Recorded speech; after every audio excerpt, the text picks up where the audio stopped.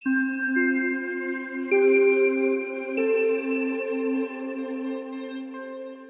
everyone, welcome to Storeino. In this video, I'm gonna show you the payment methods that are available in our platform, as well as how to set everything related to these payment methods in your store.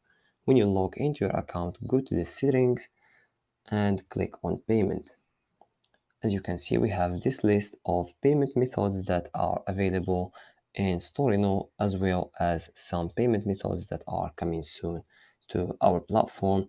And if any of these payment methods was added, you will find it in this list. The first option is cash on delivery. That means that basically the customer will pay for the order once it's delivered to the address. If you don't use this option, you can deactivate it by clicking on this icon. And also, if you want to activate once again, just click on the same icon and it will be activated and added to your store. Second option is PayPal. You can connect your PayPal account by just clicking on this icon here and enter your PayPal email and just click on apply and it will be connected to your store. The third option here, we have the PayPal credit card.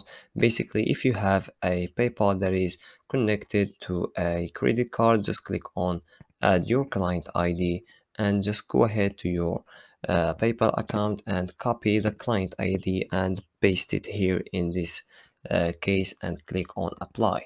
If you don't know how to get your client ID, just type in this title here in Google and it will show you some results with the steps on how to find the PayPal ID, and it looks something like this, just some random characters.